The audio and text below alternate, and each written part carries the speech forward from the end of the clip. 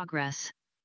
Good morning, everybody. This is a work session of the Portland City Council. Today's topic is our spring bump budget. It is April 5th, 2022. Before I turn this over to Director Kennard, I'd like to make some introductory remarks. Colleagues, in the spring of last year, Council came, I think I just froze.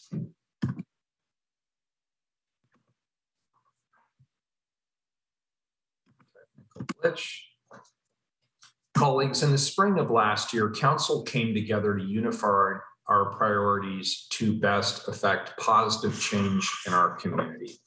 We agreed that we would focus on the top priorities of homelessness, community safety, and economic recovery. These priorities have served as the framework in every spending package that we passed in 2021 and will continue to be the top priorities within my proposed budgets throughout 2022. We're beginning to see the impacts of these past investments as our rates of COVID continue to drop. Businesses are reopening and new restaurants and shops are emerging in Portland, and our workforce is beginning to return to their places of employment. We recently released $600,000 to 5 community-based organizations working to reduce gun violence all across our city. Over the last 60 days, I've issued 3 emergency declarations, banning camping on high crash corridors, expediting the permitting and construction of safe rest villages, and forming the Street Services Coordination Center to begin connecting local agencies and service providers so that more homeless Portlanders are compassionately placed into safe shelter. Community events and gatherings are coming back to Portland. It was exciting to see the Shamrock Run, the Winter Light Festival, as well as the opening of the Saturday Market, bringing thousands upon thousands of people into Portland. We're also preparing to release $500,000 in grants for additional events throughout the city this summer. As we celebrate this progress, we must continue to make investments that address homelessness, improve community safety, and support economic development. We need to fund a package that anticipates challenges we will experience in the coming months. A need to transport and shelter our most vulnerable Portlanders from severe weather, addressing ongoing gun violence across the city with prevention and intervention tools, and supporting the small businesses and community events that bring us together. Today, we're going to hear an overview of the spring budget monitoring process, known best as the Spring Bump, which is one of 3 major budgeting processes the city undergoes each year. The Spring Bump is historically comprised of true-ups using small amounts of funds that remain within the current fiscal year budget. This process happens simultaneously to the work we're doing on our full year budget, which Council will vote on in several weeks. As such, the funding available for the Spring Bump is reserved for relatively small programmatic changes and must be committed by the end of the fiscal year. After the overview, we'll go line by line to learn about the Spring Bump packages put forward by each of our bureaus. Then we'll discuss my proposed Spring Bump funding package, which Council will vote on next Wednesday, April 13th. My proposal reflects the significant potential personnel costs needed in the current year to account for recent bargained labor agreements, as well as overtime costs. In my Spring Bump guidance to bureaus, I directed that bump requests be limited to requests for compensation set aside and contingency for current year personnel costs, including additional expenses related to approved labor bargained agreements. Requests for carryover for one-time only funded projects approved in fiscal year 21-22 budget, or that help to fund a program request for the fiscal year 2022-23 budget, and requests that, based on projections, will allow for bureaus to end the current fiscal year within budget. Bureaus ended up requesting less than what was originally anticipated from personnel contingency resources that we set aside. As such, my proposed bump package includes a handful of new appropriations that meet urgent recovery needs with focus on the upcoming summer months. For reference, colleagues, these are the items that we reviewed in our brief meetings yesterday. Those appropriations include 2 years of funding for the Street Services Coordination Center to provide transportation to unsheltered homeless individuals who want to move to an open shelter space or available housing. One-time federal funding for Bybee Lakes Hope Center to support both their existing programs and the expansion of their facility by nearly 200 beds. Additional investments in community-based safety programs to expand ceasefire efforts during the upcoming summer months, More details on this will be forthcoming. Economic recovery efforts for small businesses and food carts that are predominantly run by Black, Indigenous, people of color, and the LGBTQ+ business owners citywide. And funding to put on signature Portland summer events like the Rose Festival, Pedalpalooza, the Blues Festival, Juneteenth, and many more.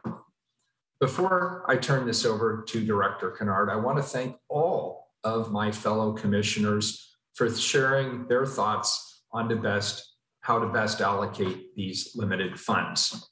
I want to thank Commissioner Ryan for your hard work on the Fairfield Retail Revitalization Project to help create intergenerational wealth for BIPOC businesses.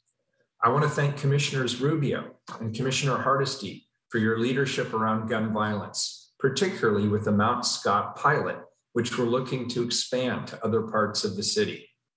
And thank you to Commissioner Mapps for your partnership in supporting summer events so that we can better promote treasured community gatherings while supporting the economic recovery of our city.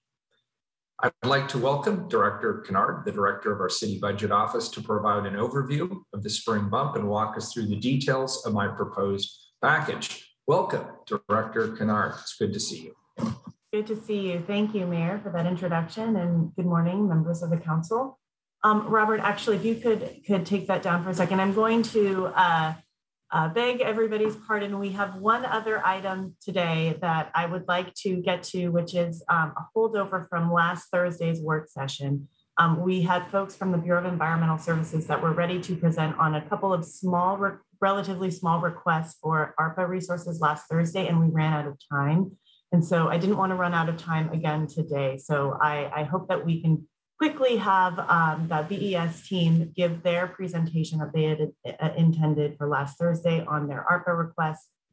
It will only be 20 minutes or less, and then we will proceed with our regularly scheduled bump work session. So with that, I will turn the floor over to Alice Brawley-Chesworth from the Bureau of Environmental Services to quickly walk through their request for American Rescue Plan Act resources in next year's budget. Thank you. Excuse me, Director Kennard. Were you going to have the Office of Equity and Human Rights give us some kind of grounding before we jumped in? Interim Director Selby was not able to join us today. We do have Asena John-Bats-Lawrence standing in his stead, who wrote in our chat that they were not going to have formal remarks, but I will just serve to remind everybody that to please, when you introduce yourself, if you feel comfortable, please state your preferred pronouns. It creates a more inclusive environment. Please, if you have a presentation, please describe any visual or pictures in that presentation, which makes the presentation material more accessible for those who have low vision or are not able to view the presentation. Thank you so much. And thank you, Commissioner Hardesty, for that reminder. I will turn it over to Bureau of Environmental Services. All right, thank you. Good morning, Mayor Wheeler and commissioners, community members, and colleagues. My name is Alice Brawley-Chesworth, and my preferred pronouns are she and her. I'm a policy analyst at the Bureau of Environmental Services, and I'm presenting today on behalf of Angela Henderson, BES's Equity and Workforce Development Manager, who had an unavoidable conflict this morning. I'll go through the first of BES's 3 ARPA requests and then hand over to my colleagues for the other 2. We hopefully will take questions after the 3 short presentations, if that's okay with you. So today I'm introducing an ARPA funding proposal to fund several green workforce opportunity program positions at the Bureau of Environmental Services as part of a proposed workforce development strategy designed to eradicate imbalances in access, opportunity, and support by expanding career and economic opportunities for community members to enter the workforce, particularly members of our community who face historical and contemporary barriers like Black, Indigenous, and other people of color. The GROW program is a targeted workforce development strategy that supports the city's core values and commitments to architecting new systems that dismantle inequitable workforce systems and structures by positioning equity at the core of its workforce development strategy. On the slide are a couple of graphics that talk a little bit about the Green Workforce Collaborative and the Academy.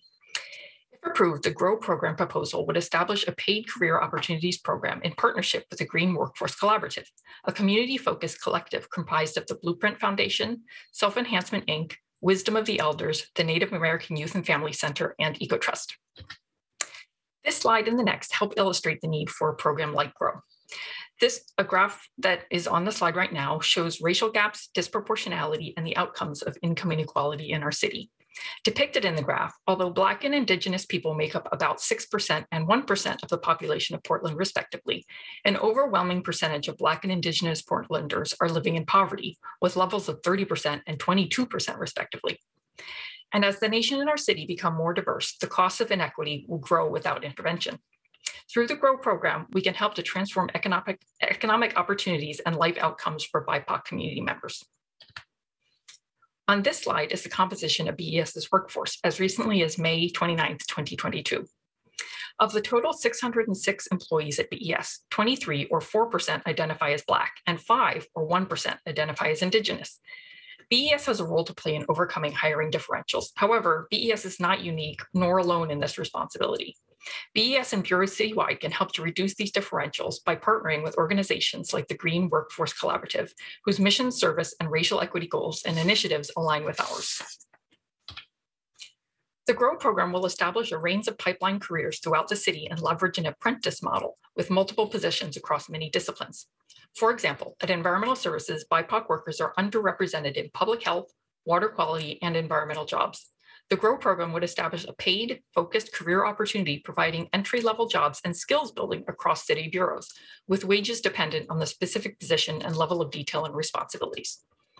A key feature of the program is that it will focus outreach to graduates of the Green Workforce Academy, a nationally accredited program that introduces BIPOC community members to green jobs.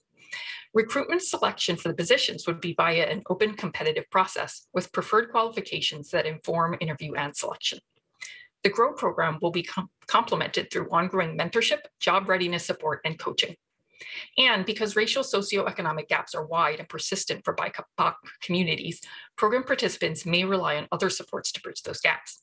As such, the GROW would be designed to allow for a flexible work schedule ranging from 24 to 40 hours per week, as established and determined with their respective supervisors. And after a year of training, mentoring, job coaching, and achieving the objectives of a customized training plan, incumbents would advance into entry-level positions via a simple personnel action, thereby creating both a sustained career pathway in the city and an on-ramp to our organization. The GROW is emerging as a scalable, employment-focused approach to improving the economic opportunities and outcomes for communities that have been historically excluded and disenfranchised. It will allow for more diversity within and across our organization, expand social interaction, and enhance bureau and city, and lead to improved policies, strategies, and systems that better position the city in our work to become an anti-racist organization. In closing, the GROW is a prospective program model that can be expanded to reach a critical mass of BIPOC adults with sufficient scale and support. And the opportunities and benefits of such an intentional career opportunity program are mutually beneficial and far-reaching. Thank you.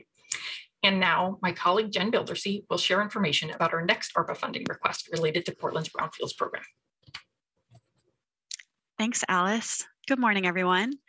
Thank you so much for your time this morning. My name is Jen Bildersee. My preferred pronouns are she, her, and I coordinate the Brownfield program at BES. The Brownfield program provides technical and financial assistance to address contamination on public and private properties all around the city. On this slide is a map of the more than 70 sites where we have worked. And when you think contaminated site, you maybe picture a very large industrial property, but most of the places we work are smaller sites on Portland's commercial corridors, places that were gas stations, dry cleaners, other uses that left behind soil contamination, usually in the mid-1900s. Cleaning up contaminated sites protects watershed health. That's why we live at BES, but it also addresses environmental disparities, helps reach our land use goals, improves livability, and contributes to our tax base, and it supports public health. Portland's program was launched because of an environmental justice initiative at EPA in the late 90s, and EJ continues to guide the way that we do our work now. Can I have the next slide, please, Alice? So the graphic on this slide shows that the properties where we have worked have gone on to become 18 parks, 12 community gardens, 28 nonprofits, 31 small businesses, and most relevant for today's discussion, 780 units of affordable housing. When you think about siting housing that is going to be either close in or well connected to transit, many of those properties have a long and sometimes complicated history of past use. And especially if they are available today in 2022, they might be available specifically because they have some environmental barrier. But that is not bad news in this case. It's what makes them an opportunity right now for affordable housing. And it's very possible to clean up most commercial contaminated sites so that they are safe to live on. It takes time, and it takes technical knowledge, and it takes money. And we have supported many community partners to do just that. And some of them are listed here: Hacienda, Habitat for Humanity, PCRI, Sabin, Reach, Bridge Housing, Proud Ground, Innovative Housing, Council on Aging, Catholic Charities, Prosper Portland, and the Portland Housing Bureau. And so I'm going to show you a few examples of places like this on the next slide. So this slide shows 3 sites that had environmental barriers to reuse. On the top are the before pictures. So they were a lumberyard, a chemical storage site, and a battery recycling facility. We worked with community partners to work through the additional steps that are needed on a property like this to make sure that the property is completely clean and safe, and could then be developed as affordable housing, which is pictured in the bottom photos. So Renaissance Commons, the Beatrice Morrow Apartments, and the Songbird. These 3 buildings all employ the North-Northeast Housing Preference Policy, and they are 3 of the 14 sites where the Brownfield program has provided assistance that have become affordable housing. Last slide, please, Alice. So the request here today is for funding to make sure that more properties are safe and clean for reuse that addresses Portland's housing crisis. As pictured on this slide, that could be affordable housing, like shown previously, but it could also include other uses that support the shelter to housing continuum, like Safe Rest Villages. So that's our very short version, and I'm happy to answer any questions at the end. For right now, I will hand things off to Svetlana. Thank you all. Thank you very much. Good morning, Mr. Mayor and Commissioners. I'm Svetlana Hedin. My pronouns are she, hers. I'm with Bureau of Environmental Services Community Partnerships team. This slide shows the map of east end of Morrison Bridge, where we did our project that I will be talking about. So this project brings together partners in collaboration at the east end of Morrison Bridge to plant trees, restore and maintain stormwater sites that were impacted by camping, and engaging the houseless community through education and paid stewardship projects. Environmental services protect public health, water quality, and the environment. We began planting trees in 1996 as a key tool to stormwater management. Trees are also great for human health, air quality, cooling benefits to counter the urban heat island effect and climate change. Our Green Street Steward program is a decade old, engaging the community to adopt and care for green streets. Our Green Stormwater Infrastructure Operation and Maintenance team takes care of thousands of green streets and water quality facilities throughout Portland. All of our work includes outreach, education, and community capacity building. The Central East Side Industrial Council, the local business district, wanted to adopt and clean up these spaces. They approached Green Street Steward program about taking these sites on. Together with Ground Score Association, which is a peer-led participatory program of Trash for Peace, a nonprofit organization that was formed in 2019, Ground Score Association facilitates low barrier jobs opportunities for environmental workers who collect and sell discarded materials and prioritize opportunities for those who face housing and job insecurity. Ground Score Association coordinators are paid $25 an hour and workers are paid $20 an hour. The Bioswale program is an educational stewardship model that pays workers that live in the bioswales to care for the plants and trees. Currently, this program has been active since November of 2020, and phase 1 concentrated on building relationships with the communities living in the bioswale, general cleaning of debris, and planting shrubs and trees. Multnomah County is a property owner and partner, and the Friends of Trees is a longtime tree steward partner. Next slide, please. This slide shows actual event happening, and we have lots of people planting trees. So that's the pictures on this slide. Stewards are provided paid internship to learn, plant, mulch, and water trees, and maintain the bioswales. Campers become more conscientious about their personal footprint in these delicate spaces. Commissioner Mapps and local news media joined in on our planting day. Next slide, please. This slide shows close-up of Commissioner Mapps and other stewards during the planting event. This is my favorite quote from Commissioner Mapps. Together, government, business, and people who are unhoused are repairing our infrastructure and repairing our community ties. Next slide, please. This slide shows the gathering of people during one of the steward activities and introduction, and another picture of a person sitting and watching demonstration of how to plant a tree. This is another quote from Steve S. He's a ground score worker. And he says, this project shows that the homeless care about the environment and want to contribute to the beautification of community around them. ARPA funds will be used to continue this project in the coming year. Next slide, please. That's it.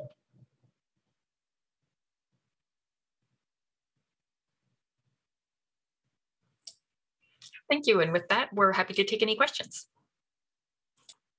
And so our panelists know, our work session participants know, I planned on 90 minutes for our bump session conversation. So I think we could spend about 7 minutes on discussion if you'd like, if there are any questions.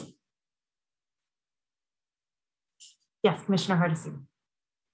Thank you both for those very informative presentation. My first question really has to do with brownfields. We've been talking about brownfields since I showed up in 1990. How many brownfields do we still have in the city of Portland? And are we done? Or how many do we have left? Commissioner Hardesty, I wish that we were done, but unfortunately, it's a very large problem. Our latest study out of the Bureau of Planning and Sustainability found that there were over 900 acres of brownfields still remaining around the city. As you can expect, we've really tackled most of the low-hanging fruit. So we have what's left are some very complicated sites. And then we also have some sites that aren't that complicated, but are just small and scattered all around the city, which are mostly the commercial sites like those on the map that I showed in my slides that just need to be addressed one by one. Some of them are quite easy to address, but they do take extra technical steps and extra funding to get through. And are we prioritizing brownfields that the city owns, or are we prioritizing somebody else's vision of development of these brownfields? Most of the brownfields that are out there are in private ownership, multiple owners. So the city is addressing city-owned brownfields, and then we are working with private property owners to try and address privately owned brownfields individually. Thank you. Yeah, I really appreciate that feedback. I'd love to have a deeper conversation because, again, if we own brownfields, wouldn't we prioritize cleaning up our own brownfields so we could actually spend money on developing housing people could afford to live in or businesses people could afford to lease and that kind of stuff? So love to have a longer conversation about that. We will connect with your office to do that. Thanks very much. Thank you. And then I did have a question about this employment program. Has BES done anything like this before? Hi, Commissioner Hardesty. Thank you for the question. I am unaware of anything in specifically like this, but we certainly did take lessons from other internship programs and some of our I can't think of the word off the top of my head, but apprenticeship programs that we've had. And so we've taken those lessons learned to figure out how to do this in the best way. And that's why we've added things like mentoring and career pathways into this program to make it more effective based on lessons learned, and also why we're partnering with some of the ones who add additional training, because we found out if we just open up some jobs, a lot of times we don't get a lot of BIPOC applicants because they don't yet have sort of those skills that we specifically look for. And so by partnering with an organization that really teaches some of those skills, we're hoping that when we advertise to that group of people who have graduated, we'll have a lot more of the qualified applicants to be able to bring in. And my big concern is, so this is a pilot program, you do it once, there's no additional money, then what happens? Yes, that is a concern for us also, but we're really feeling like if we get the pilot program going and get those lessons learned and show how effective it can be, that we will then put it into our subsequent budgets over the years. So just, I guess, for the body, we don't do a good job of hiring BIPOC folks, and we don't do a good job of retaining them once we actually get them on board. But I am concerned about these one-off programs. I'm working now with the first responder bureaus to do a summer works employment program. I'm curious as to why we're not using summer works rather than creating an individual bureau-specific program. Again, we have great ideas, but if we only have funding for one time, I get very concerned that we continue to start and stop things with no systemic concern about what the impact will be. Again, great ideas, nothing against the idea, but as a city, we're not really good at figuring out what's in the benefit of the city as compared to individual bureaus. So thank you so much. Appreciate the answers. Yeah, thank you. I appreciate those comments, and I will take them to Angela, who has put this program together, and see if she has any follow-up.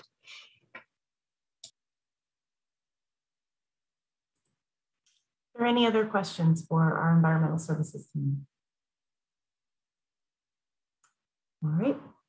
Thank you so much, Alice and Jen and Svetlana, for being here again today. And thank you to the council for hearing that presentation and switching gears quickly. We are now going to switch back to talking about the spring supplemental budget. And so Robert, if you could please pull up the presentation for our regular business for today. All right, so again, for the record, my name is Jessica Kennard. I am the city's budget director. I use she, her pronouns. I am joined today by Robert Cheney and Jane Marie Ford in the budget office, who are our analysts that lead our supplemental budget process. Please go to the next slide. So the agenda for today is for us to first, for me to first provide a high-level summary of the supplemental budget process and the changes. We'll then review general fund requests, followed by non-general fund notable changes. I'll highlight changes in position authority briefly, there's just one, and then I'll close by reviewing the general fund contingency and where it stands based upon the mayor's proposed supplemental budget. As with other work sessions, this is intended to be a conversation, and we can pause for discussion or questions at any time. We'll also have time for more robust discussion at the end after I review this information. My office will help facilitate any follow-up and question and answer that's needed so that the council has all the information that you need in order to make decisions next week. And then a note on timing, the spring bump takes place simultaneously with discussions around subsequent year's budget. What we're discussing today affects the current year budget. We're not specifically discussing changes to next year's budget. The way that these two processes intersect is primarily through the carryover of resources from one year to the next via program carryovers in the bump, which we'll discuss. There's also an opportunity for council to preserve available one-time resources to fund priority packages in next year's budget. So this slide shows the different processes that are typically included in the spring bump, many of which we will talk about today. As the mayor mentioned, the spring bump is the second of 3 budget monitoring processes that we undertake each year. And the spring bump is primarily meant to provide year-end financial projections. We look towards the end of the year, we make current year budget adjustments, and we true up costs between fiscal years, primarily with an eye towards ensuring that we don't overexpend our budget. So as part of this, we also we also have program carryovers, which I just mentioned. We do interagency adjustments. We have the option to allocate contingency resources, and we also can make other technical changes. So in all funds, I will say at a high level, the mayor's proposed supplemental budget results in a net increase of citywide appropriations totaling over almost 183 million, but the majority of this net increase again relates to some of these technical changes, truing up of beginning fund balances, and recognizing resources in funds that are managed by non-general fund bureaus. Next slide, please. So the mayor released guidance for bureaus drafting their requested spring bump submissions, which outlined the types of requests that he was looking for. The guidance allowed for requests for compensation set aside for other current year personnel costs, including general fund backed labor costs resulting from recently approved labor bargaining agreements. The guidance also specified that bureaus could request one-time carryover of general fund resources to either continue work that was funded in the current fiscal year, but which the bureau anticipates completing in the next fiscal year, but also could identify and request carryover of projected underspending in order to fund one-time requests made as part of the next year's requested budget. Requests for new general fund per the guidance were limited to those that prevent over expenditure in the current year. Next slide, please. So the spring bump timeline is extremely condensed. Bureaus submitted their requested changes on March 17th. The budget office had roughly 2 weeks to perform technical checks and analysis. While we briefed execs on the requests and CBO recommendations last week, we just released our written reviews yesterday. And in order to meet our required timeline, the mayor needed to file his proposed supplemental budget today. And so today we are going to talk about what is in the proposed supplemental budget.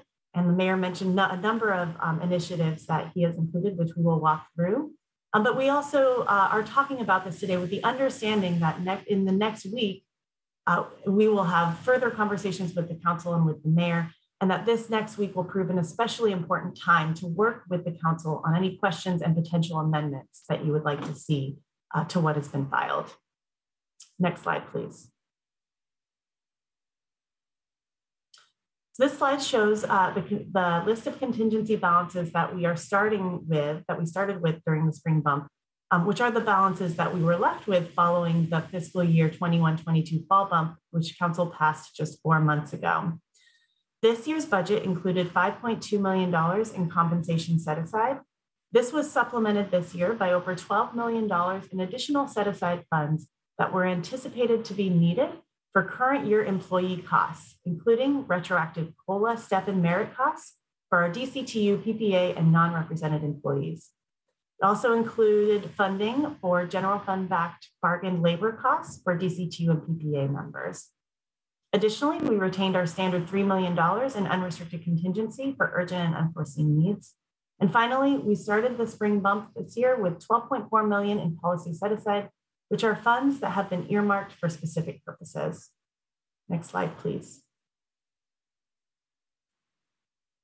So that concludes the high-level overview. I'm going to now turn to the requested decisions and what has been included in the mayor's proposed supplemental budget. And again, for this portion, folks can interject, raise your hand if you have questions about any of these line items.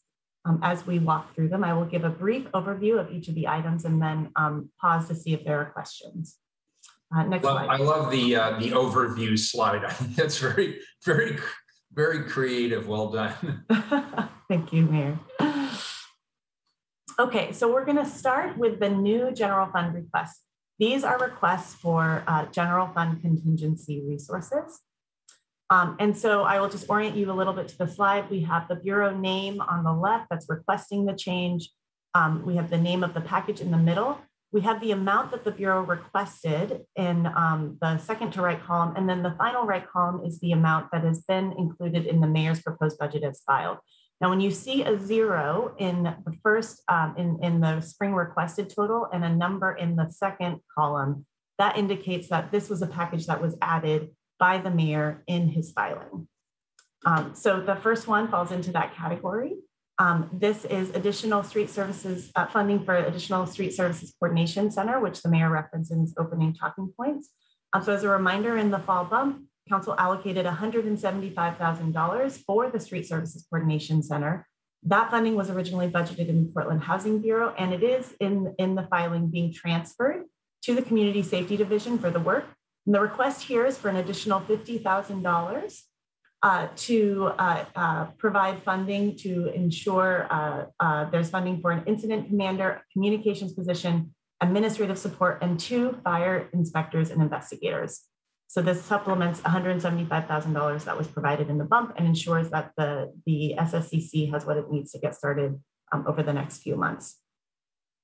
The next item is it's just shy of $750,000. It's a request that came from the Spectator Venues program in the Office of Management and Finance. It's for one-time general fund resources to address groundwater intrusion issues at the city-owned Providence Park Stadium, which began in August of 2020.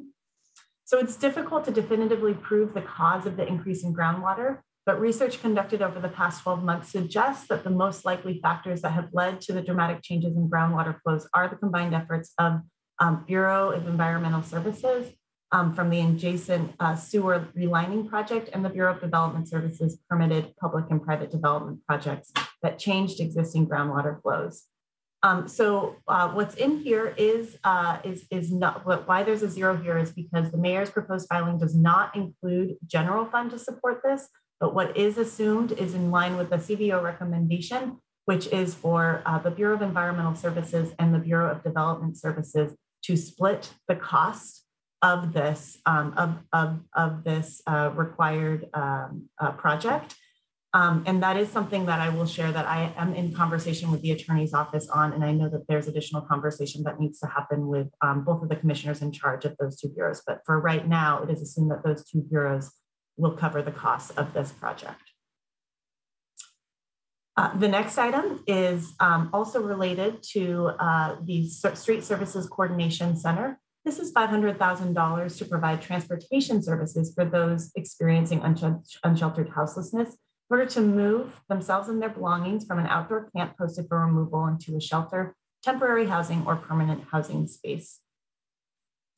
The next item is $1.4 million to fund additional community safety investments to mitigate gun violence for the upcoming summer. This program includes geographic and neighborhood-focused project areas, and proposal details will be finalized after engaging with community stakeholders, as the mayor referred to in his opening remarks. The next item is $23,316 to fund street design improvements at the intersection of 72nd and Woodstock to address community concerns. The improvements will seek to affect livability, business needs, safety, and include making improvements to signs, street striping, and add concrete planters. The next item is $35,495 to cover the costs associated with street closures, permitting work over 26 weekends in the entertainment district in Old Town Chinatown between February through July of 2022. So council previously allocated general fund resources in the fall bump to support permitting between August through November of last summer, and this request would cover the remaining costs of the program through July of this year. The next item is $1.7 million that is being requested by the Fire Bureau to cover overtime costs. Due to additional awarded leave, Portland Fire and Rescue is projecting to overspend their current year budget by $5.7 million. Any additional leave taken drives mandatory overtime costs in the Bureau, as there's no option for fire to scale down their services and their station model. So the Bureau is working to manage the total budget deficit by appropriating new resources, reducing materials and services and capital spending, and drawing from compensation set aside. And this 1.7 is to fund the remaining final gap.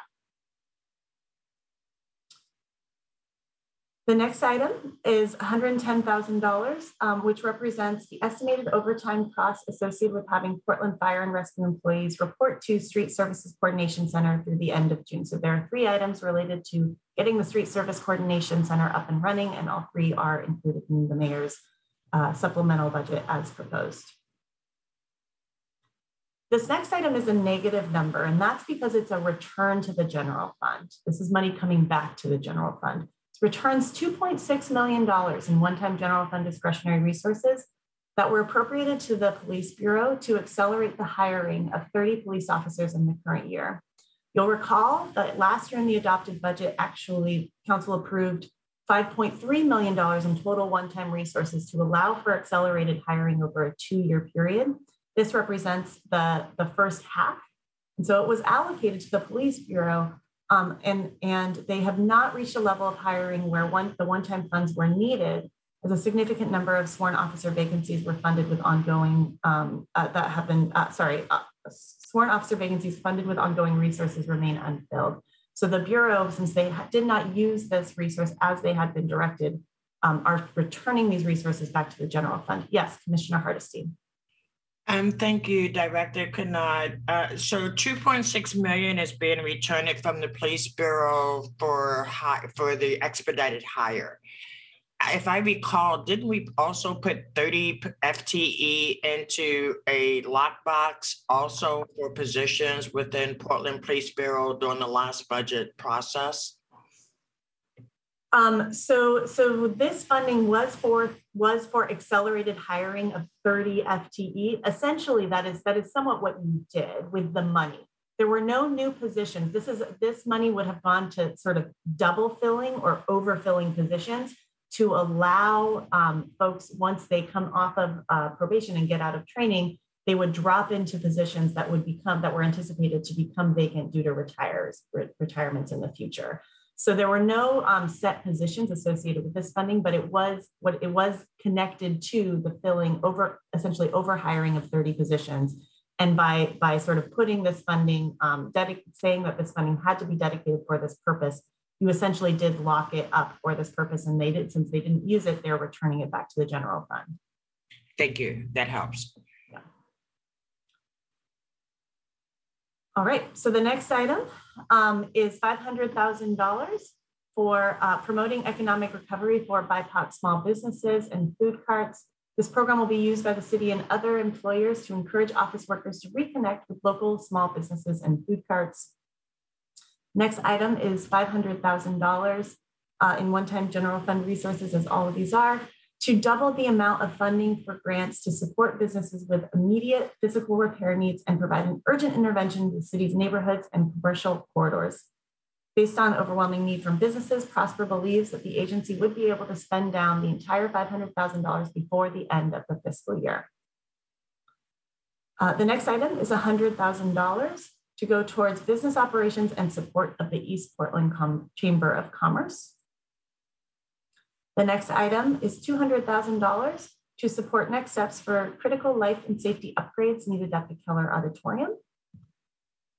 The next item is also a return to the general fund. That's why it shows up as a negative number. It's a technical true-up of the current appropriation level target that was housed in special appropriations.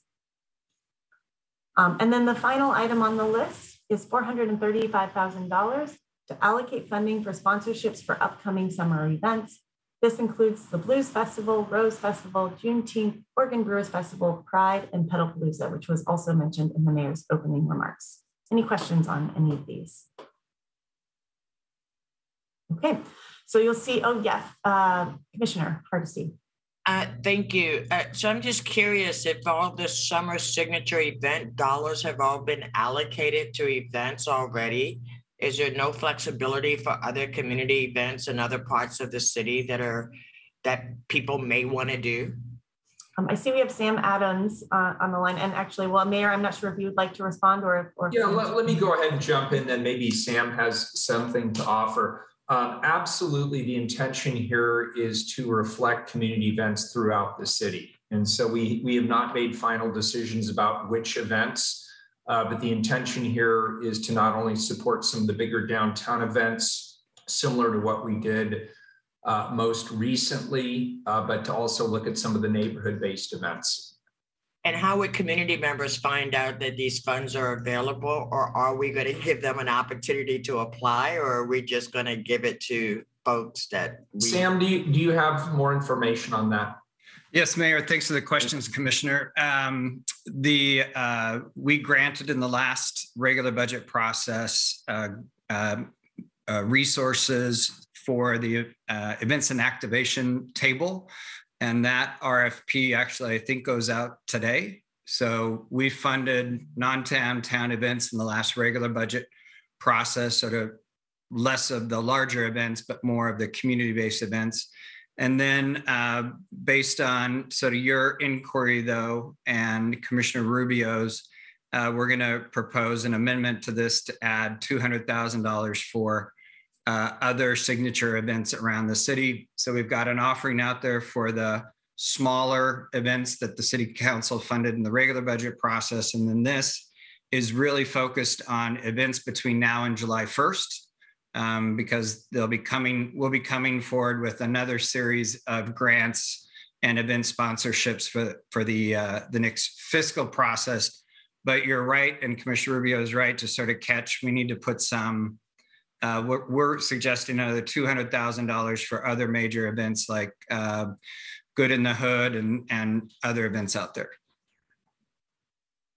Thank you so much for that, Sam. Yeah, I am concerned that this process happens behind closed doors and community members don't get an opportunity to seek these resources. The last time I understood, the money was spent before we knew that there was money available. So I would really hope for a more inclusive process because as you correctly stated, there will be events happening all over the city, and yet many parts of the city don't have access to city money. So thank you. You bet. And we'll get out to all the council offices the request for proposals that's opening up this week.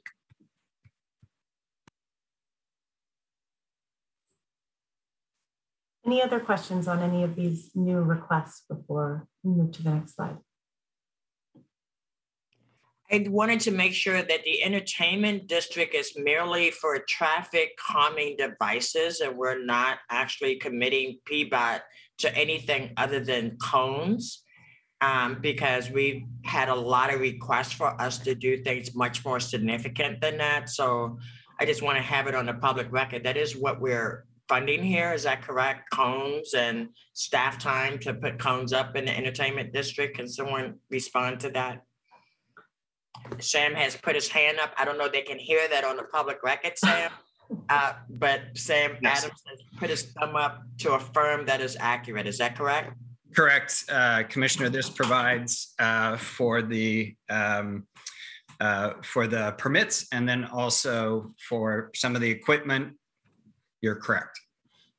Okay, just wanted to double check that. Thank you.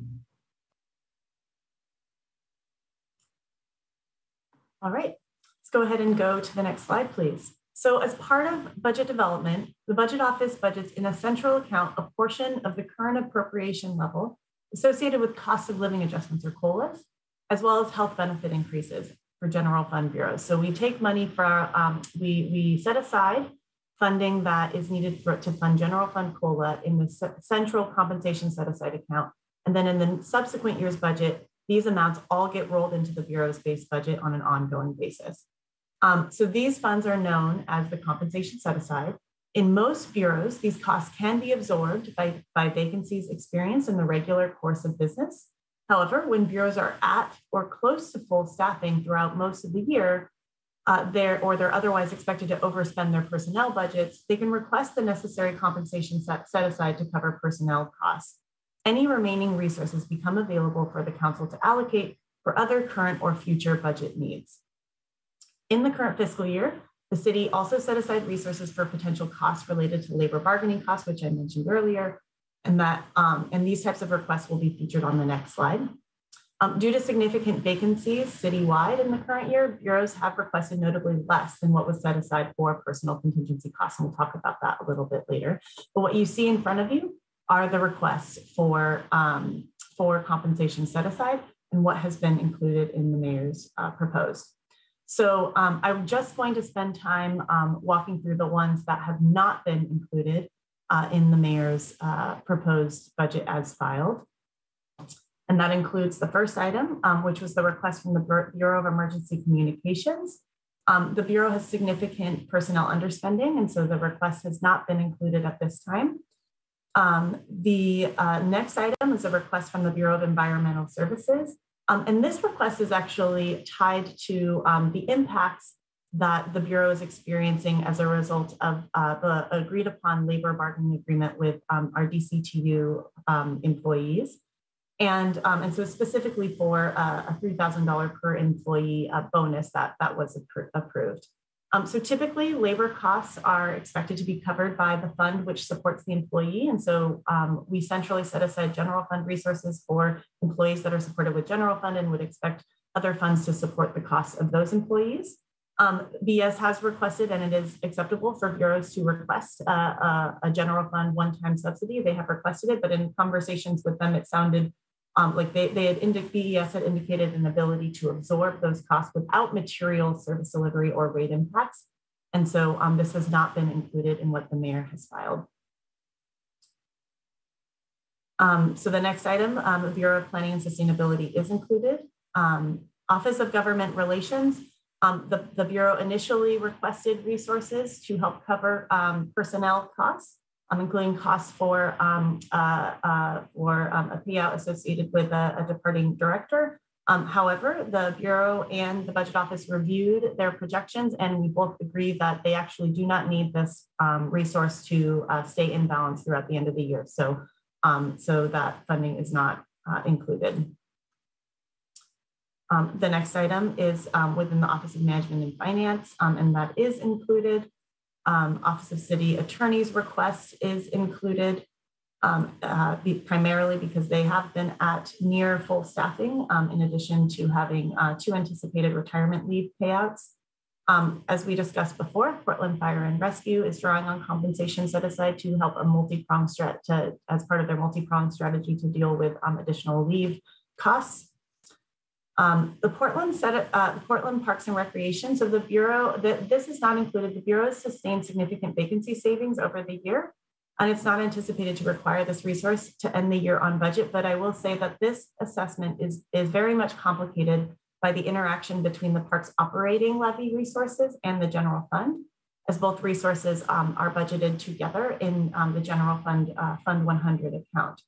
So I want to acknowledge that the commissioner in charge has released a memo that requests that this resource be allocated in order to maximize support for the levy. And this is an important issue that does have larger policy implications and is a discussion, an opportunity for the council to discuss and weigh in. Yes, Commissioner Rubio.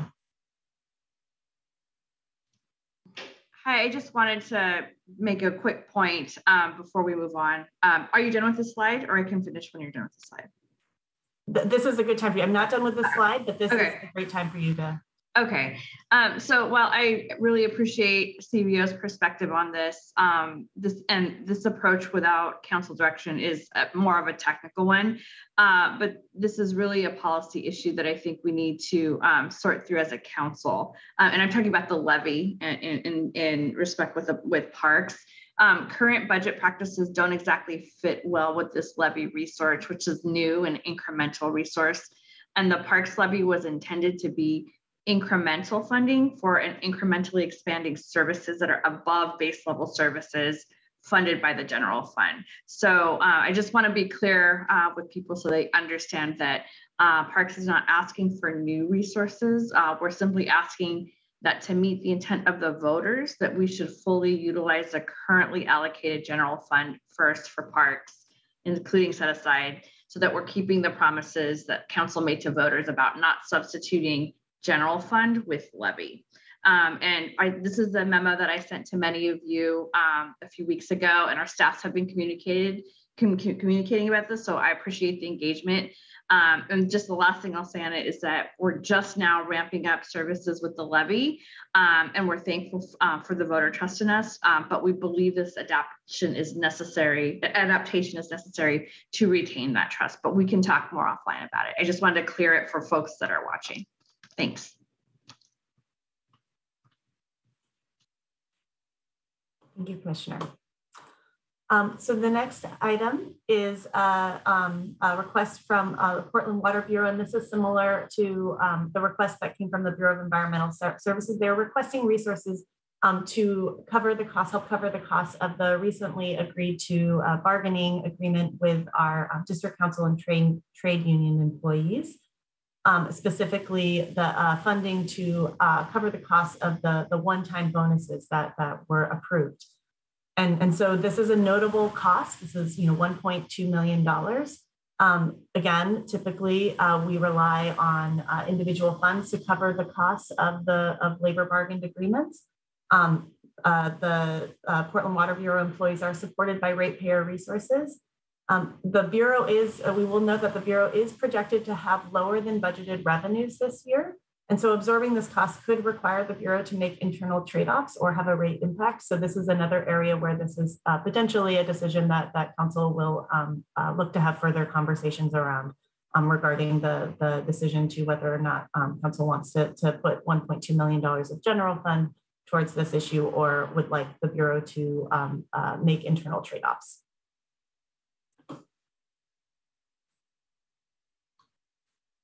Okay.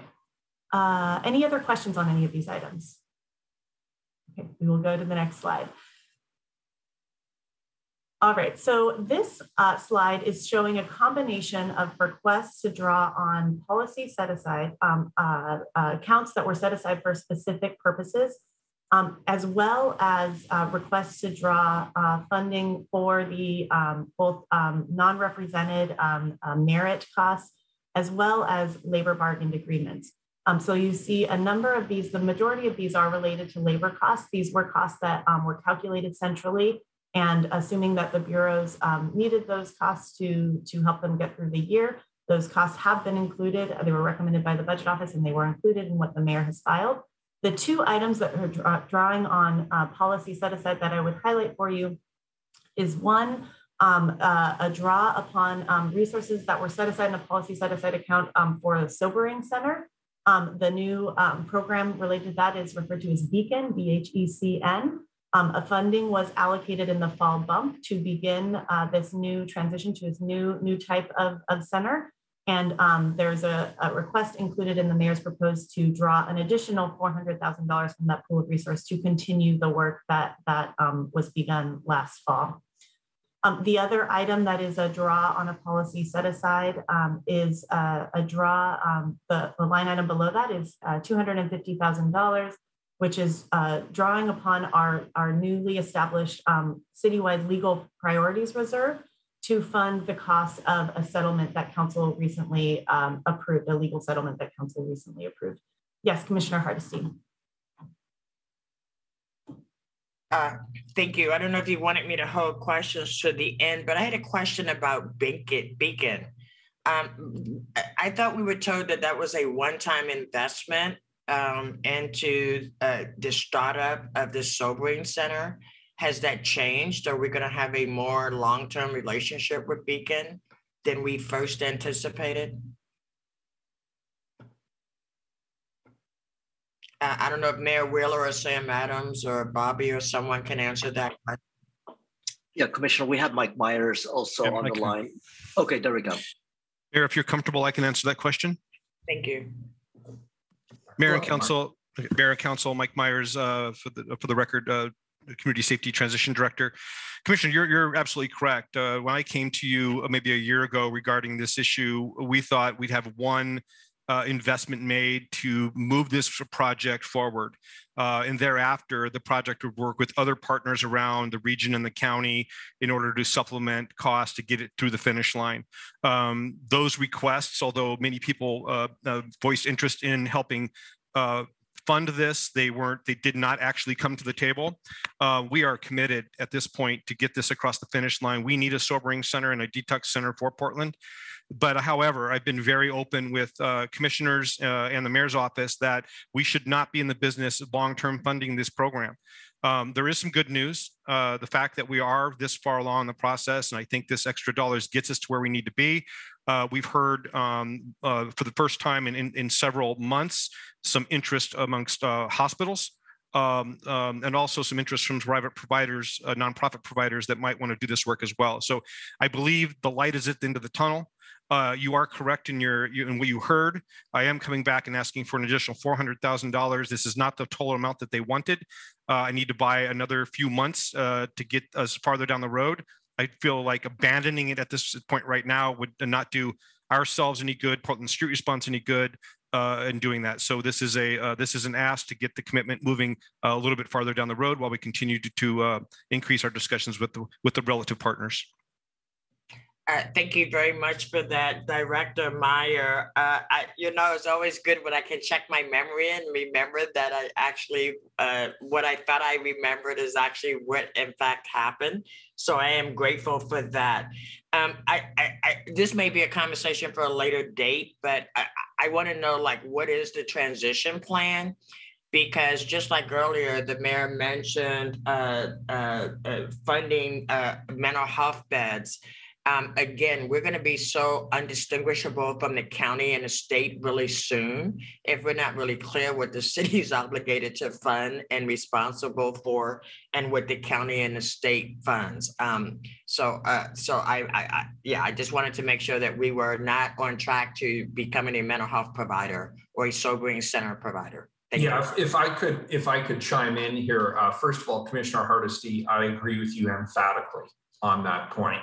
And in considering this request and others, that was always foremost in our conversations about whether or not we're getting into mission creep here at the City of Portland, given that the most substantial issues facing the community, the issues that concern our constituents the most, tend to be social issues that revolve around public health, mental health, substance abuse, housing, homelessness.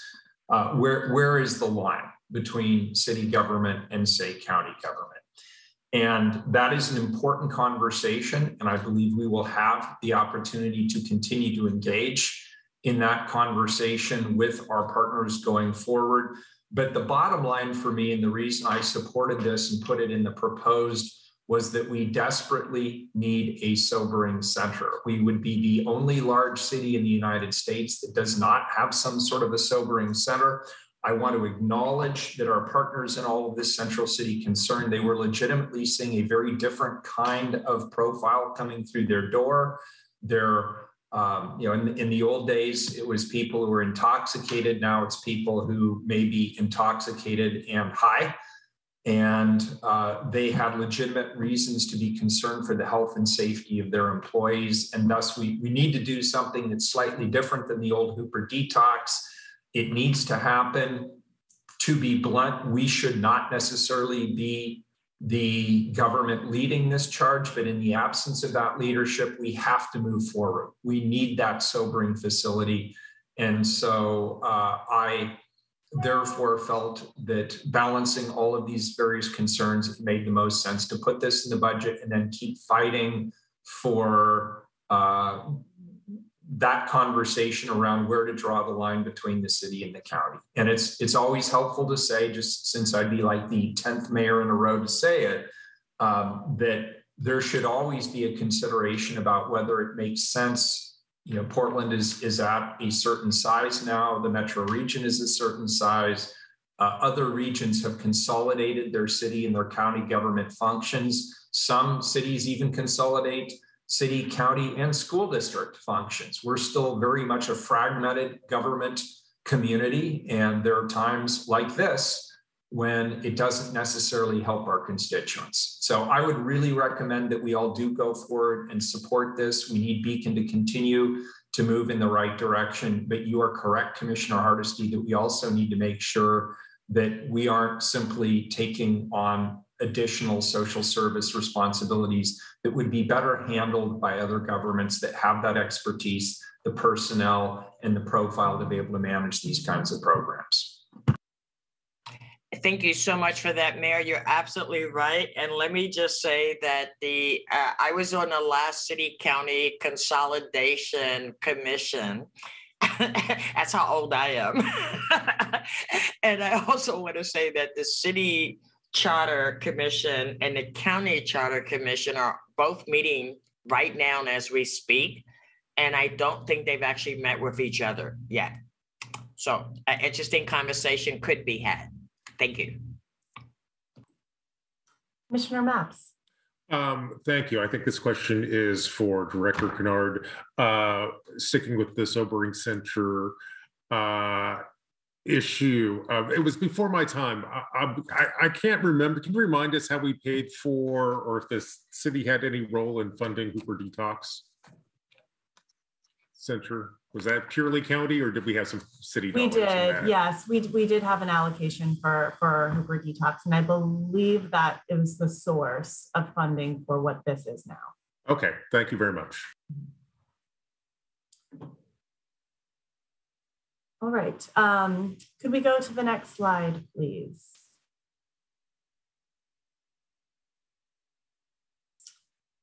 All right, so as part of the spring supplemental budget, as I mentioned earlier, general fund bureaus may request program carryover for projects which were budgeted in the current year, but which will not be encumbered or spent by the end of the fiscal year. These amounts are reduced from bureau budgets and set aside for rebudgeting as part of the proposed and approved budgets for the following year. These are called program carryovers. Bureaus are requesting program carryovers in this spring bump totaling $16 million, which is significantly higher than usual. Program carryovers traditionally include projects funded with one-time resources in the current year that need additional time to complete. These are the types of carryovers that we've sort of labeled as classic carryovers. And so what we've done for you and what we're going to walk you through is, because of the sheer number of carryovers, we've categorized them and put them into sort of different buckets, so we can quickly walk through and sort of explain the nuances in the different items. So you see the bulk of the requests this year are what we would consider classic carryovers. This is largely because of the large amount of one-time resource that was allocated either in the adopted budget or the fall bump, and bureaus just need a little more time in order to complete those projects. There are also requests for carryover for current year bureau underspending in order to help fund requests that were submitted for new resources in fiscal year 22-23 in the next annual budget. And this is allowable per mayor's guidance. And so you'll see that there are a total of about almost $2 million of those types of requests. And those are items that you can see that the majority of which are recommended, and we'll walk through those.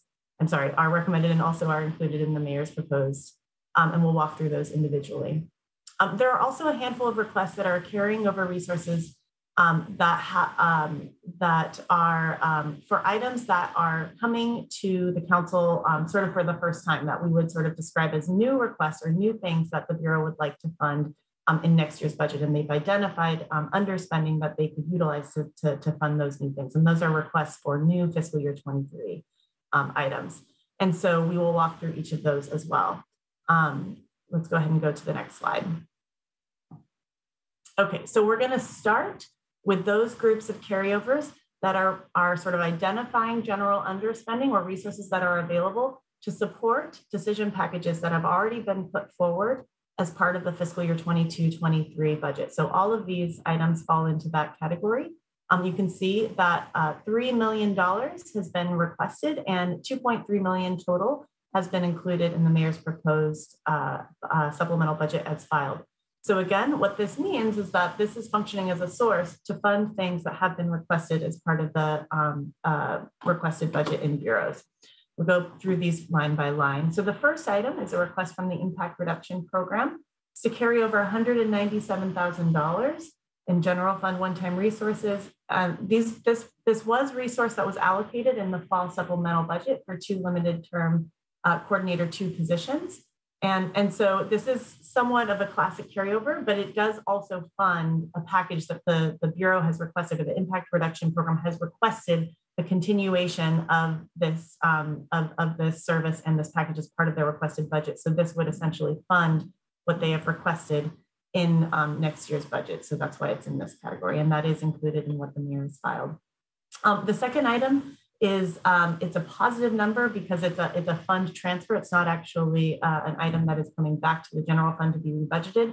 It's money that was allocated in the Impact Reduction Program in the fall, and they're transferring it to the facilities fund to hold that money there. So functionally, this does somewhat of the same thing. It just from an accounting standpoint is a little bit different, but it's $300,000 for funding for the Low Barriers to Employment Program. This is also known as the Trash for Peace Program.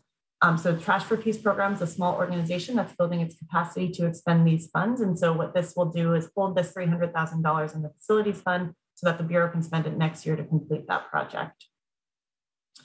The next item is from the Bureau of Human Resources. It's a request to carry over $352,739. to fund 2 limited-term human resource analyst 2 positions to support recruitment, selection, outreach, and consultation in the Bureau of Human Resources. This was also funding that was approved in the fall, but it does also correspond with a request that the Bureau has put forward for next year. So this would fund, again, a fiscal year 22-23 request. The next item is a request for $85,000 to carry over resources for procurement work. The original, this is items where there was originally one-time funding of $250,000 that was allocated in the fall bump to support the creation of 3 limited-term procurement specialists for half the year. The division is requesting approval to carry over this $85,000 for a 1-year limited-term procurement specialist in order to retain a high-performing temporary or summer intern at the end of their placement this coming summer. And again, there's a nexus with a request for resources in next year's budget there. The next item is a request to carry over $250,000 in general fund underspending and resources to pay for what's called phase 2B of the long range facilities master plan. This is going to be focused on space and location needs, real estate feasibility for multi-bureau shared facilities with an emphasis on maintenance, operations, community safety, and emergency response facilities. This was a request that was also included in next year's requested budget. The following item is $200,000 for a comprehensive community safety strategic plan. Strategic plan will build upon bureau-specific plans that are in operation and will provide capacity for public safety bureaus that are operating without a strategic plan. The Community Safety Division did receive $400,000 in the current adopted budget for community safety plan, but the Bureau is requesting to carry over and reappropriate some of these resources for a public safety provider call allocation, which we'll discuss in another grouping shortly. The next item is a request to carry over general underspending to support the new unified communications team that was funded on a one-time basis with ARPA resources. So the CAO's office has identified underspending that they would like to carry over to continue funding that work. And it does align also, again, with a fiscal year 22-23 budget request. The next item is one of the only items that is not included at this time. It is a request to carry over $400,000 that was allocated in the fall bump to hire up to 25 retiree hire officers to address current staffing shortages. This funding was intended to cover the additional benefit costs of each of the retiree hire positions. To date, no officers have signed on to the retiree hire program. So this was not something that was originally recommended by the budget office given the lack of interest in the program. However, if it were successful, it could have meaningful impacts on retaining staffing and addressing staffing issues. So that may be an item that council wishes to discuss. The next item is funding to a carryover request to support. It was originally requested by the Police Bureau to support basic training academy for new officers. However, what's being included in the mayor's proposed supplemental budget is to develop is funding to develop enhanced training and monitoring efforts for non-sworn PPP staff, including the police cadet, police corps, and PS3 positions. So this funding is included in what the mayor has filed, but for a slightly different purpose than what was originally requested. The next item is for the Bureau of Planning and Sustainability to carry over $276,680 to fund the completion of the floodplain resilience plan and identified follow-up work, which is focused on Johnson Creek, an area with a large floodplain where vulnerable populations live. Next item, also from the Bureau of Planning and Sustainability, to carry over $90,000 to expand the planning program's capacity to advance equitable historic preservation projects in response to public testimony submitted to the City Council during the adoption of the Historic Resources Code project. The final item from the Bureau of Planning Sustainability would carry over $300,000 to fund the Bureau's request for climate emergency funds in next year's budget. To help decarbonize the grid and the transportation systems. These resources would fund one position across 2 fiscal years. So all 3 of those items from the Bureau of Planning and Sustainability are related to requests that they have submitted as part of their fiscal year 22-23 requested budget. Are there any questions on any of these? All right, go ahead and go to the next slide.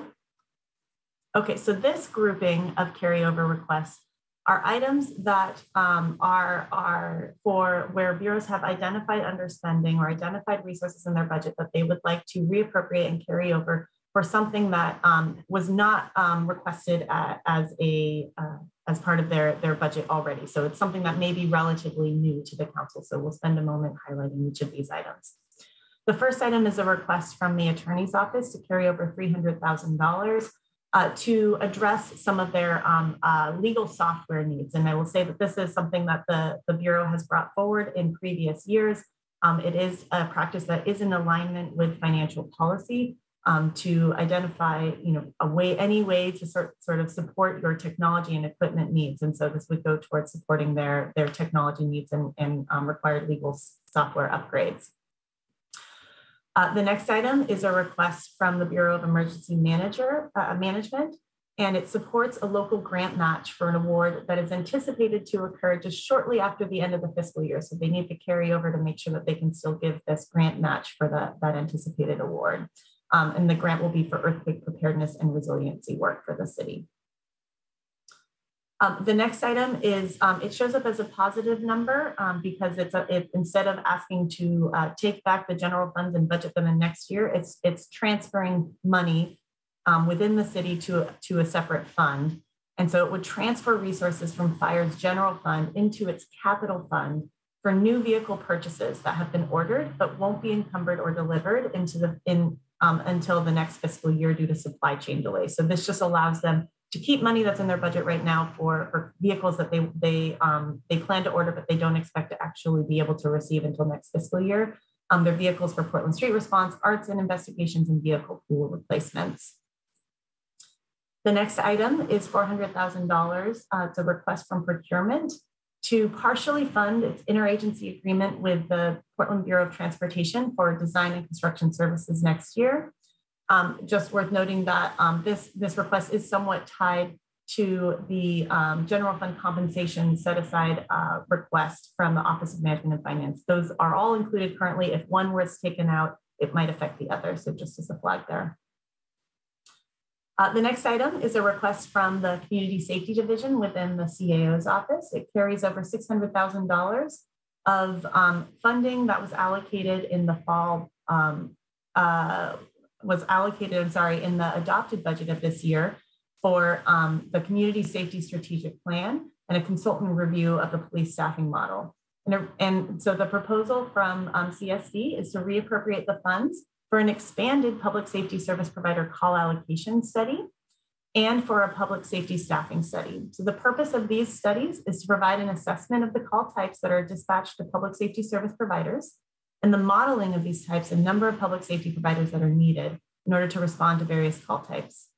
A separate carryover request was submitted for the Community Safety Strategic Planning, which I had discussed on the last slide. The next item is a request to carry over $50,000 in general fund resources to cover a projected revenue shortfall in the hearings office in their next year's budget. I think that this also aligned with the Bureau has submitted an ARPA request to this for this as well. Since the beginning of the pandemic, there have been fewer requests for tow appeal hearings to challenge the vehicle tows due to changes in the city's parking enforcement efforts. Funding to address the hearings office projected revenue shortfalls is not included in what's being filed currently, as the city reconsiders its fine and fee equity in the context of parking enforcement policies. So the next item is from the Bureau of Revenue and Financial Services. It requests funding to carry over resources for the Clean Air Construction Program and the Procurement Services Division. This is something that you have seen before. It is something that is a contractual obligation that's laid out in the city's IGA with other jurisdictions. So every year that there's underspending in this particular IGA, there's a request to carry over resources to continue funding the work of the Clean Air Construction Program. The next item is a request for $100,000 that would carry over vacancy savings within the mayor's office to help fill an administrative support gap due to services that will no longer be provided by the Office of Management and Finance. The next two items are connected, and they are related to a request from the Office for Community and Civic Life. So the Bureau is requesting to carry over almost $650,000 from personal vacancy savings to help accomplish their strategic planning work through fiscal year 23-24. The request includes paying for two consulting firms to undertake strategic planning, both for their internal stakeholders and their external city stakeholders. Also to contract with Portland State University Research Centers to organize an urban co-governance summit and create common vocabulary, and to pay for communications related staff support. What's included in what the mayor has filed is $400,000, and that's in order to also allow for carryover to support the Neighborhood Small Grants Program, which was a request that the Bureau put forward as part of their fiscal year 22-23 budget. This would reduce the ability of Civic Life to completely fund their strategic planning efforts. It would either allow for a shortened timeline of contracted services, or it would allow for a reduced scope of services for contracted services. So that is worth noting, and that may be something that the council would like to talk about. The final item on this list is a request to carry over $170,000 for the Portland Committee on Community Engaged Policing. And the funding is primarily driven by current year vacancy savings. The program is proposing to use these resources for professional facilitation, interpretation, meeting live streaming, office relocation costs, and contracts with community-based organizations for outreach work as requested by the community members. That concludes this list. Are there any questions on any of the items in this list?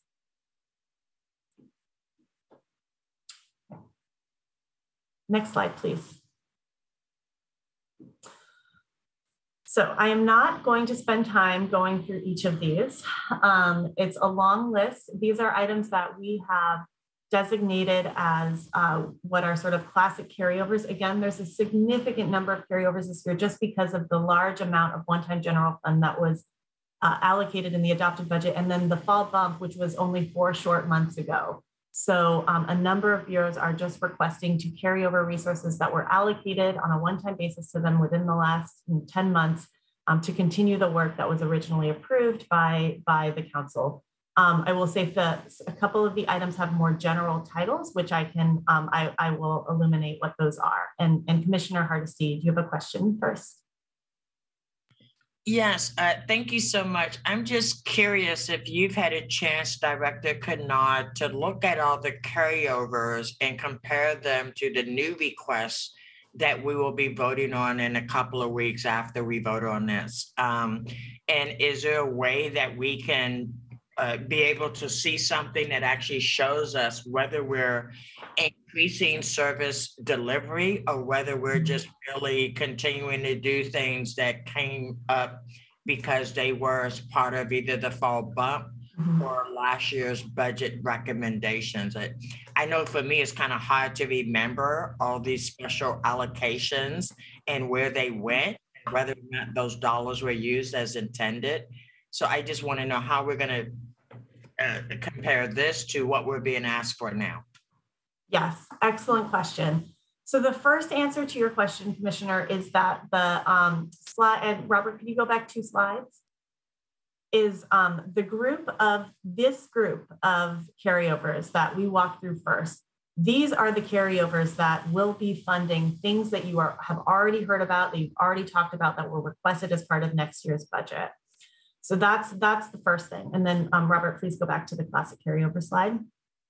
I will say that there are still some interactions here with the work that folks have asked to do as part of next year's budget.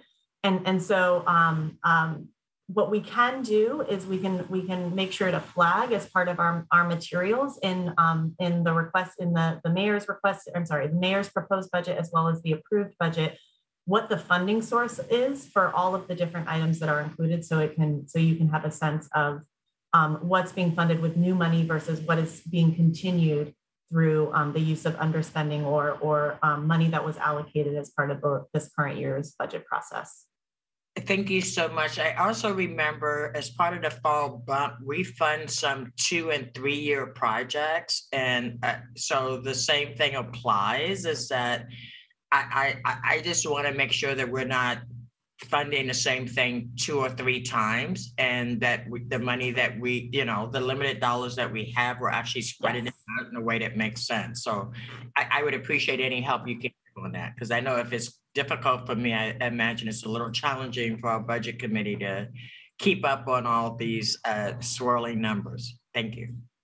Absolutely, Commissioner. And I can promise you that our office tries to look very closely at these things, because at some point during the budget process, we get to the phase where we say we're looking under couch cushions, and we also want to be sure that we are not double funding anything, and we're making the most use of all of our available resource. Thank you so much. Appreciate it. Okay, and so I just would highlight here, so all of these have been recommended as requested, with the exception of one item that was withdrawn by the Bureau. I will highlight a couple of these have broad titles. So, and actually, I apologize for the acronyms here. We're using our 2-digit accounting code, which in some cases is intuitive, but not in all cases. So BO is Budget Office, CB is Office for Community Technology, EM is Emergency Management, GR is Government Relations, HC is the Housing Bureau, MF is the Office of Management and Finance, NI is actually the Office of Community and Civic Life, because it changed its name recently.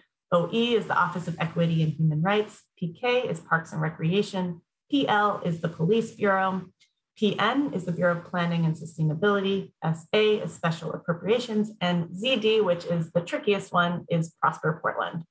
GR, the Program Carryover Government Relations, that is a program carryover for their strategic planning efforts. That is a classic carryover that was resources that was allocated to them on a one-time basis for this very purpose.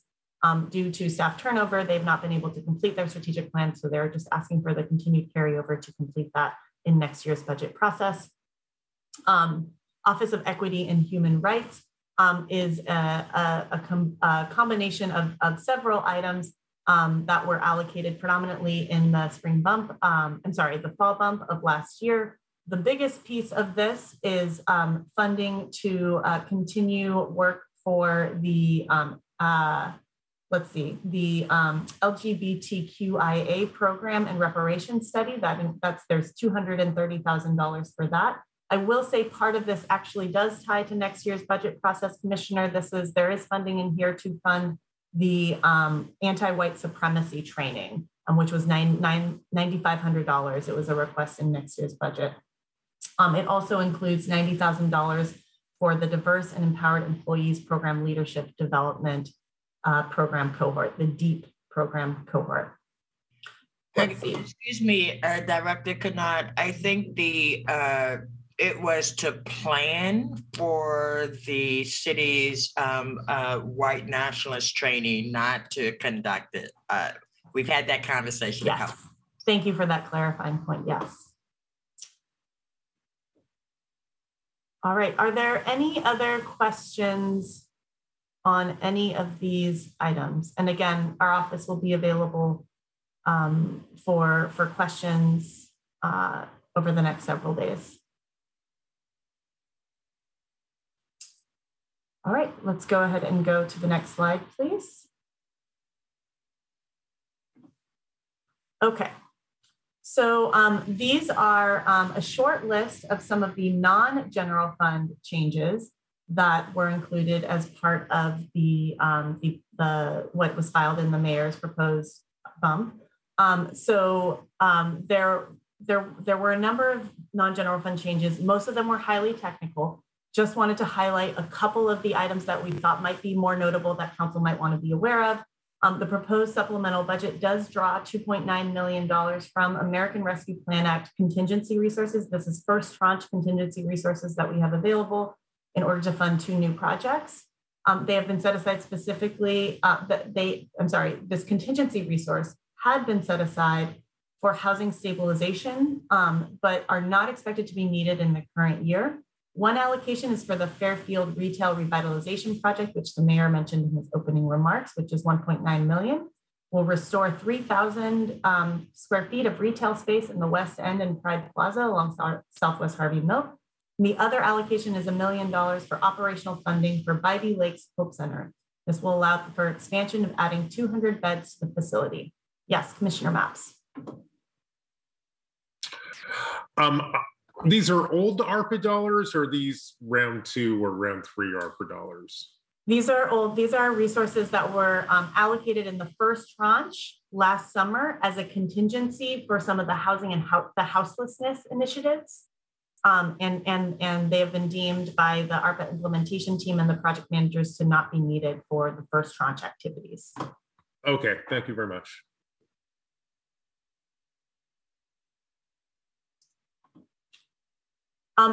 The second item that I would highlight is just that the Housing Bureau is making a number of adjustments to multi-year affordable housing projects, which is typical in the supplemental budget processes to better align their project budgets with construction timelines.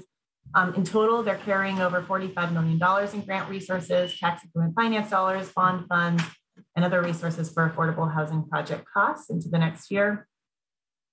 The Bureau of Environmental Services is recognizing an additional $24 million of rate revenues and $15 million in system development charge revenues due to conservative budgeting in response to the economic impacts of COVID-19. The Water Bureau is also adjusting its beginning fund balance by $124 million to match the Comprehensive Annual Financing Report, or CAFR, for the Hydroelectric Power Operating Fund, the Water Fund, and the Water Construction Fund. Those are sort of the larger items that we saw that we felt like warranted highlighting. Next slide, please. There's one more list of items. So we also would highlight that something's blocking my screen. There we go. So Risk Management Division within the Bureau of Revenue and Financial Services is drawing from contingency in both their Insurance and Claims Fund and the Workers' Compensation Fund. Contingency exists for a reason.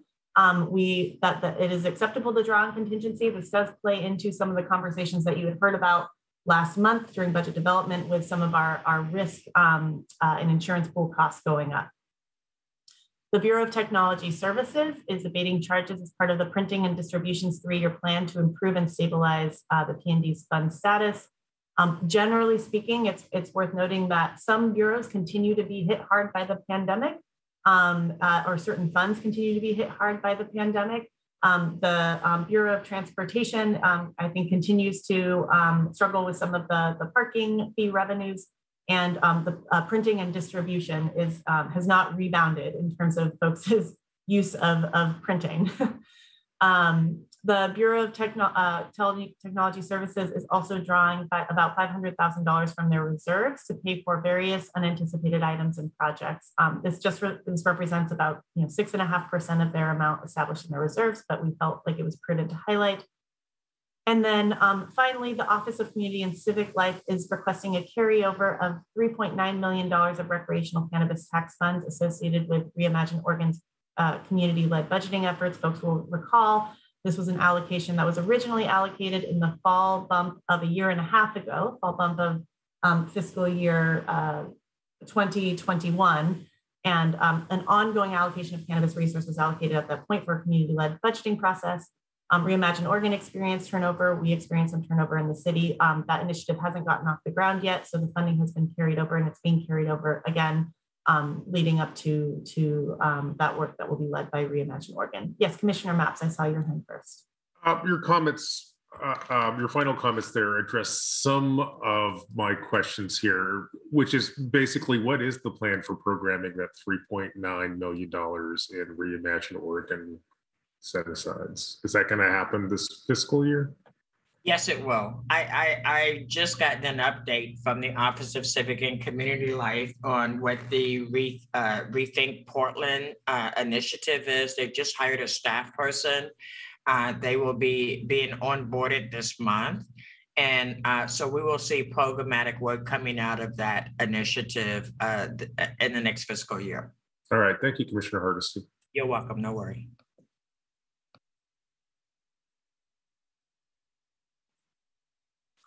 All right, next slide, please. So we always make sure that we highlight any changes in permanent position authority. This spring bump, there's only one request for a change in position.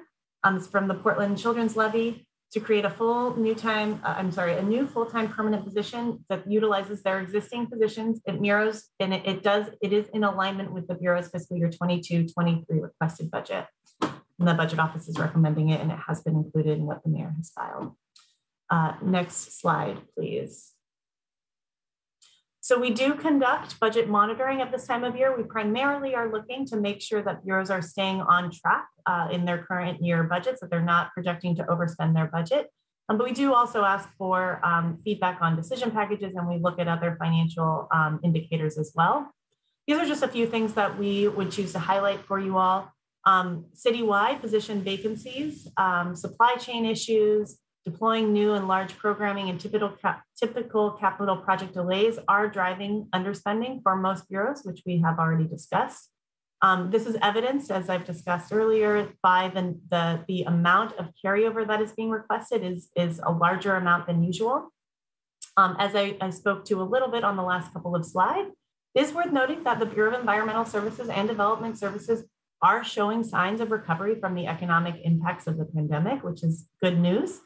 But also, as I mentioned earlier, the Portland Bureau of Transportation and Printing and Distribution Fund have also felt the impacts of remote work. Combined, bureaus provided updates on 325 decision packages for $438 million in resources that were allocated in this last year. So really a phenomenal amount of resource. We have updates. We haven't summarized them for you here, but we will make them available in a dashboard format on our website for members of the council and the public to view. Next slide, please.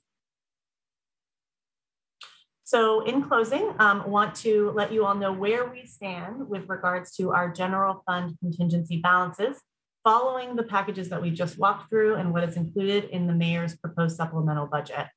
So with everything that we've walked through, contingency totals, general fund contingency totals $39.3 million.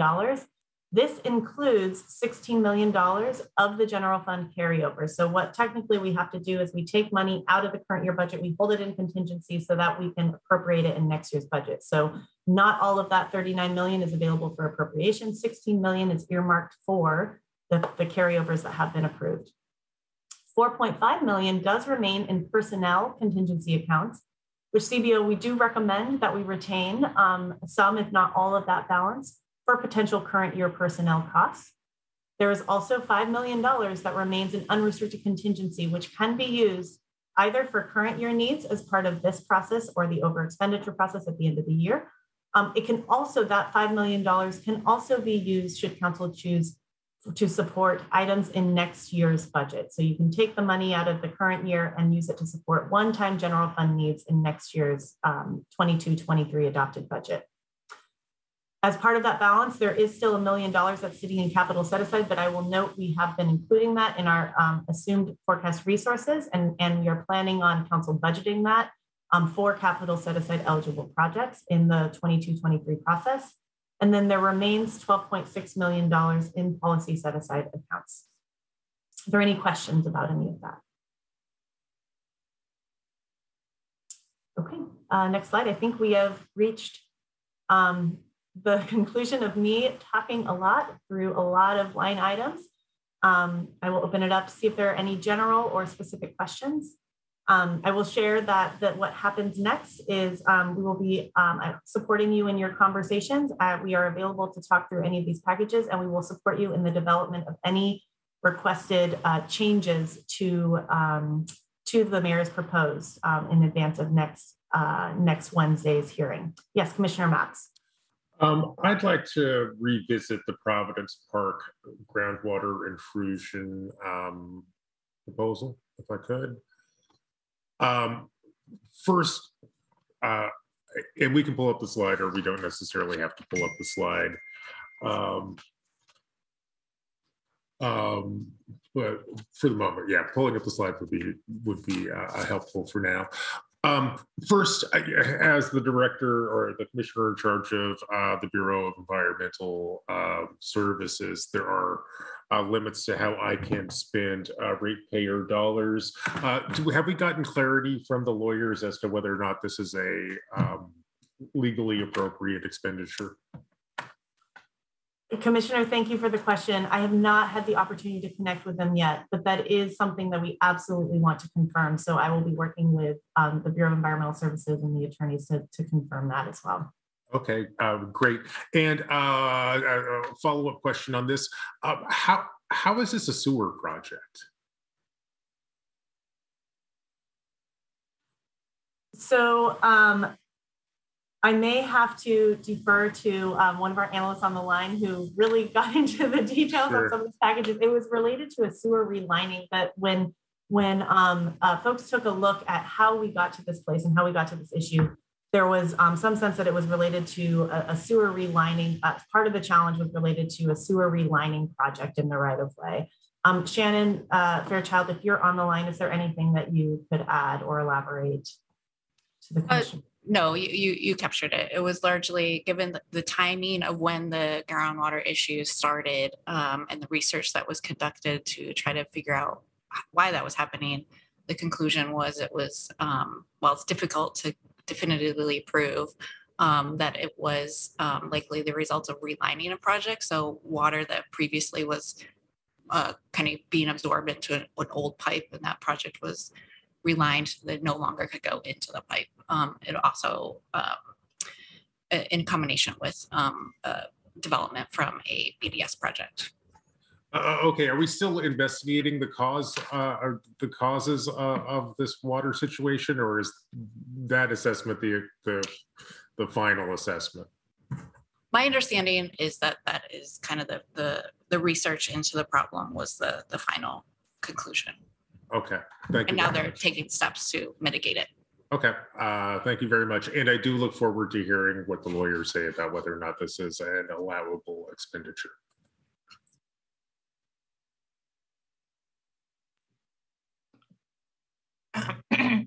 Since we have moments, Director, I'm curious, the summer recovery efforts that are under the Office of Management and Finance, I'm a bit confused. Are they just managing contracts or? That item, the it was at the $1.4 million summer recovery efforts. That's within the community safety division because those events are related to community safety and violence prevention. Robert, you were on the right slide before. It was new requests. There we go. Yeah, it's the fourth one down. Summer recovery efforts, 1.4 million. Is that the one that you're referring to, Commissioner? Yes, that is correct, and that is the Office of Community Safety. You said, and okay, I got it. Thank you. Yes.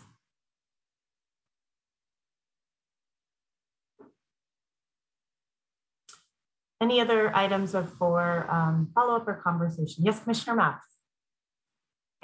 It might help me, or it would help me if we could revisit the policy set-asides. I think, do we have a 12.6 million policy set-aside slide?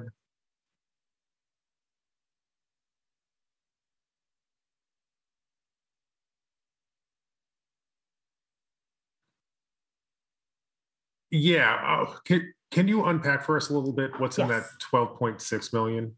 Absolutely. So there are, it looks like about 10 or 12 different items, but I will walk through them briefly.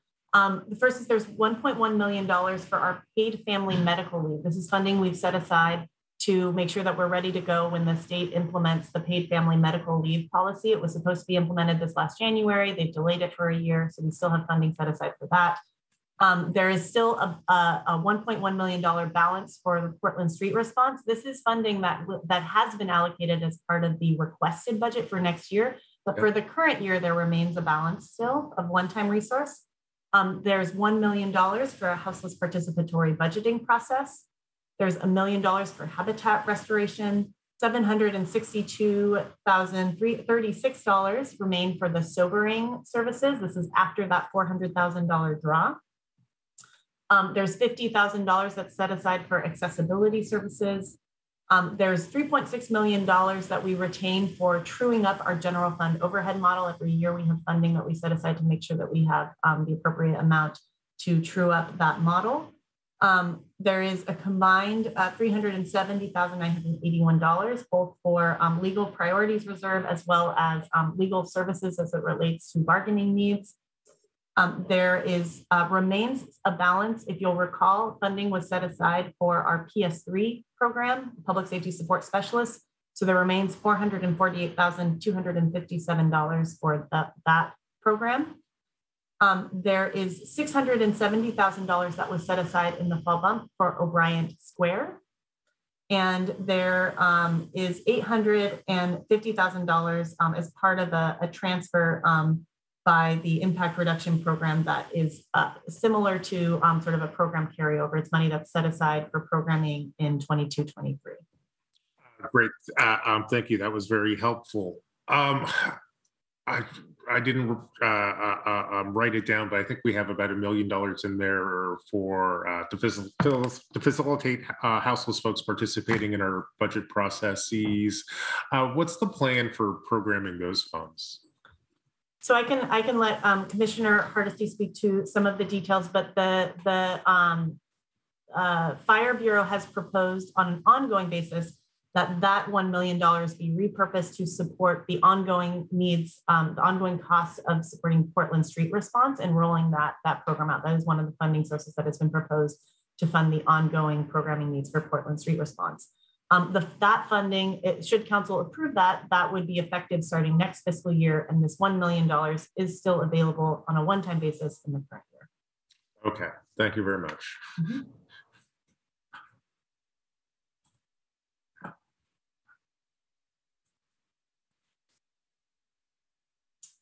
Any other questions? Okay. So again, we have our hearing next Wednesday. We would request that council offices get in contact with us no later than Tuesday to discuss any interest in amendments. We will work individually with you. We don't have to share your amendments with anybody else, but we can facilitate that if you'd like. To make sure that any amendments that you propose are in the appropriate format to make sure that they achieve what you'd like to achieve, particularly since carryovers in particular are a little complex with the interaction between this budget and the next budget. So the deadline again is next Tuesday to work with our office on any amendments that we'd like to see. Mayor. Yeah, thank you, Director Kennard. Great presentation today. I know you just took hundreds and hundreds of hours worth of work and consolidated that work onto a number of slides, and you made a very complex process very, very straightforward. So I thank you, thank my colleagues. Obviously, we're not making any decisions today. This is a work session. It gives us a chance to digest some of these pages of numbers. Before we leave, I also wanted to pass on a couple of thoughts from Commissioner Ryan. He obviously wanted to be here, but he had some other obligations that required him to be elsewhere today. So I just want to read some of his thoughts. He asked me to pass along 2 items for the record that he will consider bringing amendments for. The first is a potential amendment for $3.5 million for the Portland Housing Bureau to do land banking to secure development of affordable housing. His second is a potential amendment for $175,000 to go to special appropriations for permit improvement implementation, specifically prioritizing the hiring of a planning and implementation team. And of course, he'll give you more details about this when he's able to join us next week. But he'd asked me if I'd please give you a heads up on that just so you could consider it. I'm sure he'll reach out to you to discuss his proposals as well. Is there anything else for the good of the order here before we adjourn? Seeing nothing, again, thanks everybody. Great presentation, good discussion, and we are adjourned. Recording stopped.